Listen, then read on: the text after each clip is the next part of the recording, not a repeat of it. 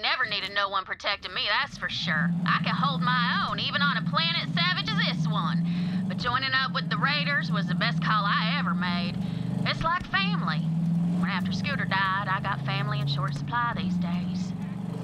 Needless to say, level 10 was a doozy. Absolutely everything happens, and there's a lot to cover. But first, let's run over some bandits, because that's the only way to get fuel. We're environmentally friendly.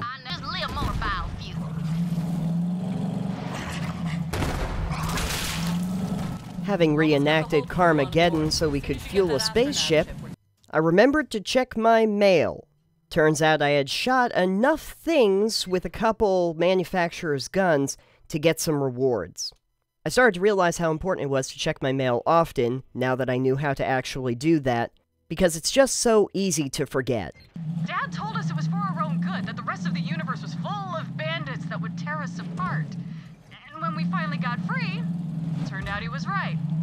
I haven't gotten far enough in the story yet to explain exactly what the Calypso twins are, or why they are doing what they're doing, but by this point I was getting a certain sense that they were supposed to be connected to Handsome Jack, Hyperion, or the whole thing that was happening in previous Borderlands games. Or maybe I was just reading too much into it. I grabbed the astronav chip, and finally we had everything we needed. Yo, Ellie, got that astronav chip. It's time! Woo! I can't wait to leave Pandora. I've been here so long it's in my bones, and that's a verified medical condition anywhere else you go. But oh no, it was not going to be that easy as the Calypso twins show up, and make Lilith's day much, much more difficult. As it turns out, Tyreen and Troy are sirens. Tyreen has the interesting ability that can suck the life force out of anything she touches, which is really bad when she has a siren as powerful as Lilith in her grasp.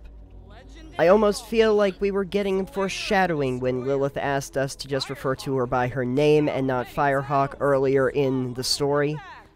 I wonder if that was intentional. Also, how many sirens are we up to now? I thought there was a line in Borderlands 2 where Handsome Jack said that there were only like 3 sirens alive at any given time. At current count, I think this makes 5.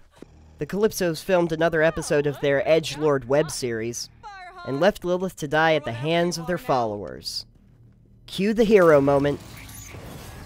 I climbed along the catwalks, taking out as many bandits as I could, with Iron Bear.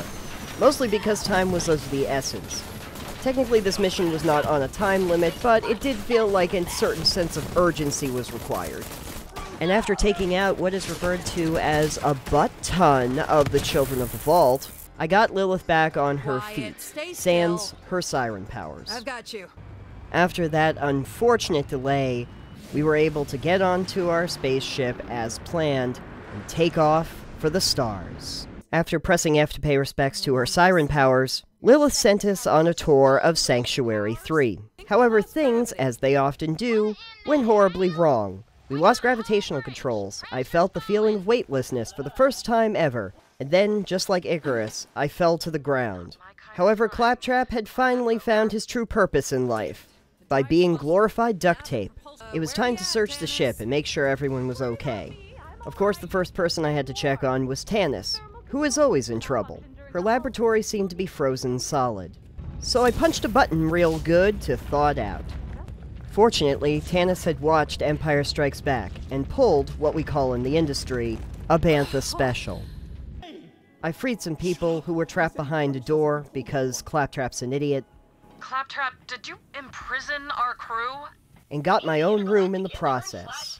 Finally, I could access my bank and unload the myriad of things that I absolutely needed. Yes, I could get rid of them at any time. I don't have a problem. I put out some fires for Marcus and helped him save his store.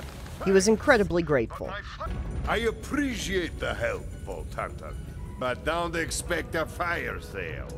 However, this is what I was saving my money for. SDUs. Storage deck upgrades. Now I could finally carry even more stuff because I don't have a problem. Along the way I collected audio logs and discovered that Mose had basically gotten catch-22'd. 5 more missions and your contract's up! Then you're free to go!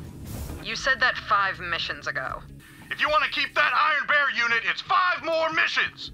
Besides, I need you out there with the greenies. You quit, they die. Fine. One more mission.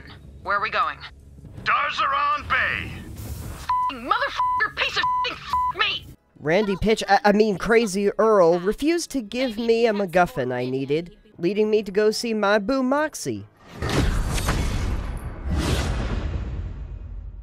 Quit thirsting up our new Vault Hunter, Ma. We're in the crap. She asked me to play with her slot machines, and lo and behold, there's the iridium I needed. Upon returning to Crazy Earl, I was able to look at the vending machine outside his shop. Here I could use iridium to buy weapons at my level that had anointed skills. Anointed gear have powerful abilities that can activate depending on what class you are. At this point I held off because I didn't have enough iridium to get the things I really wanted, and the things I could afford weren't really grabbing me. I tried my hardest to have a disco dance party in Claptrap's room, but dancing options are sorely limited in this game. It's one of the major criticisms I can make. Basically, my dance moves pretty much involved hopping around and trying to do slides. Back on the bridge we got a preview of the Calypso Twins' newest viral sensation. Few people know they're currently working on Tony Hawk Underground 3. At long freaking last, we could finally set off for our new destination, Promethea. Promethea is the first planet outside of Pandora that we've visited in the Borderlands series. Yes, I do know that you went to Elpis in the pre-sequel, but that was a moon, not a planet. Don't at me. Fresh after I splashed down on Promethea, I started to encounter some enemies with shields, which blocks most direct damage. I hate them. Soon after this, I was introduced to Lorelei.